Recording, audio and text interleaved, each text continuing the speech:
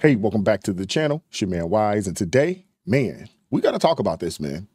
We got to talk about the $1 billion raised, $1.37 billion spent by Kamala Harris. This is outrageous. How do you raise $1 billion and you're $20 million in debt when it's all said and done, and lose, and send out text messages to your donors for more bread? This is outrageous. It's outrageous, man. You guys got to see this. I got two clips I want to share with you guys. We're going to check out one from the sister. We're going to go to Jesse.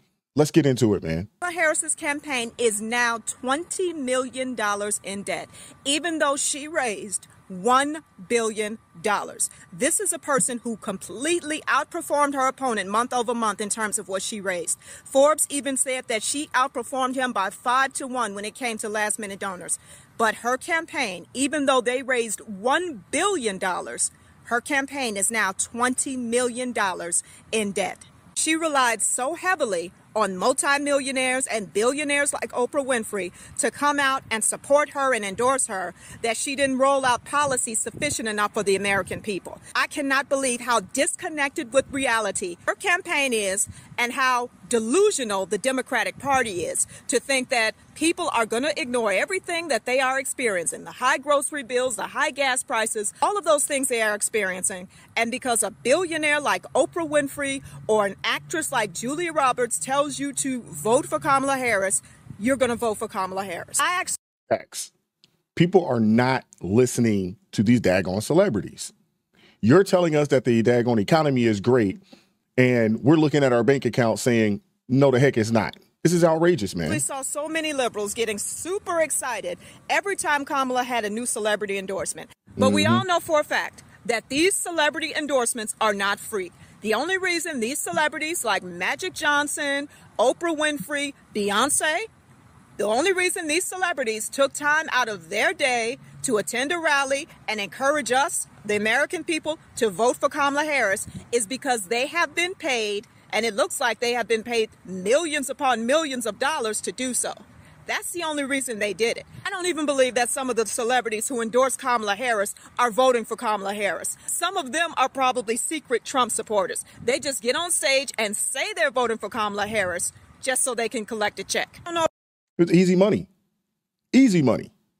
Easy money. I got a slide I want to share with you guys from X. This out right here. This right here says, wonder who is painting a better picture for America. Campaign spending, Trump raised $381 million, or $381.54 million. He spent $345.42 million. Only $10 million of that was spent on staff. Now let's compare that to Kamala. She raised $1.003 billion, spent $1.37 billion, and majority of the bread went on staff, $582.53 million on staff. Now, I got to share something. Jesse Waters is gonna speak on something that is just mind-blowing. Just mind-blowing. Check this out right here. About Kamala this election. She's good at raising money and she's good at blowing it. But money can't buy you elections, especially when you spend it like she did. She raked in more than $1 billion and is somehow now in debt. The Washington Examiner dug through her financial statements and gave us a good clue why. Kamala's campaign was getting whacked like a piñata while D.C. leeches hoovered up all the cash.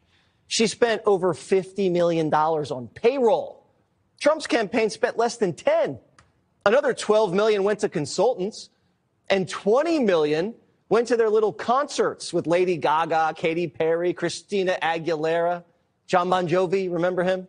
They even had to cancel a performance by Alanis Morissette because they were running low on cash. Isn't that ironic? Campaign insiders are mad at the bosses for wasting donor money on concerts instead of ads about, the economy. Quote, they said they were spending to zero. I guess they overshot zero. Yeah. Ads would have gone a lot further than the pricey celebrity endorsements. One campaign source said people were concerned about their own financial issues, not Oprah telling them America won't exist. But it worked out nicely for Oprah. She got her friend Kamala to pay her $1 million to interview her in September. $1 million. Wow. Now, if she thought she was saving democracy, she should have done it for free. Kamala scared donors by calling Trump a dictator, got $1 billion, then just gave it to her friends and blew the rest on being a diva. Kamala went on a podcast, remember Call Her Daddy? But she didn't want to go to their studio in L.A. So she made the host fly to D.C. and used campaign cash to build a fake set in a hotel room. She spent more than $100,000 to build it. That's insane. That right there is insane. You want to talk about being wasteful? That is insane. Set. See it? 2 chairs, a coffee table, and a bookshelf. That's 6 figures. Now, we looked at the set. We probably could have done it for around $6,000. That's without labor. But where'd the rest of the money go? We don't know. So she's still trying to soak folks for cash. 24 hours after the election, on Wednesday, Democrats got a text from the campaign. Urgent. We need help. Donate now. Help with what? You lost. If this is how she's going to spend her donors' dollars, imagine what she would have done with our taxes. Absolutely. I mean, we're literally watched them run the country into the ground. We're living it. We're living it right now. People unemployed like nobody's business. Bank accounts are short.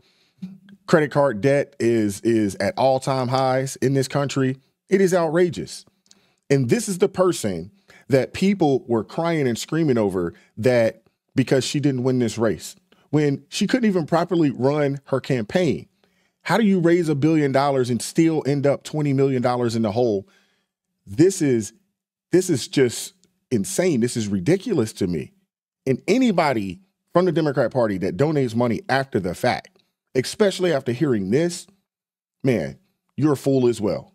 But a fool and their money shall part. Let me know what you guys think in the comment section. Like, share, subscribe, drop me a comment, join the ARP family. Keep God first in your life. Stay prayed up, and we'll catch up with you all next time. Peace.